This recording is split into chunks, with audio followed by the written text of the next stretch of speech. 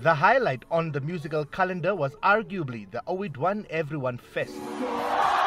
10 homegrown artists and 5 African musical heavyweights drew a crowd of over 14,000 to Dolam Kadutura, filling up the Sam Nujoma Stadium almost to capacity. The Windhoek Jazz Festival saw top Namibian acts Lisa Ellis and Elamoto making headlines at this year's event. South African jazz sensation Zonke and a cappella trio The Swell also gave a stellar performance at the Jazz Festival. Swakopmund hosted the 8th Namibian Annual Music Awards for the 3rd time since the inception of the awards. Sally Boss Madame and Galux won the much coveted Best Female and Best Male Artist of the Year awards respectively, a first for both artists.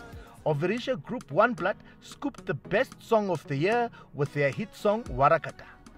Martin Moroki, formerly known as The Dog, now rebranded as King TD, also filled up Unam Stadium on 28 September this year.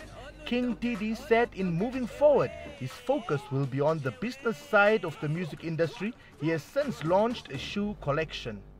The Simply You Lifestyle and Fashion Awards celebrated its 2nd birthday this year. Ndabewashali Shipwanale, the managing editor of the magazine, said the awards honored 20 individuals at this year's event. The Namibian Broadcasting Corporation also launched Touched FM on the 1st of December. The radio station employs about 10 talented young and dynamic Namibians under the management of veteran radio host Mario Locke. Selma Kamanya represented Namibia at the 67th Miss Universe pageant in Thailand. Her national costume, designed by Namibian designer Kopus Moller, was among the top 5 at the competition. On a sad note, the Namibian industry saw the passing of rising Kwaito star Alwendo Moses, stage name Jomoliso.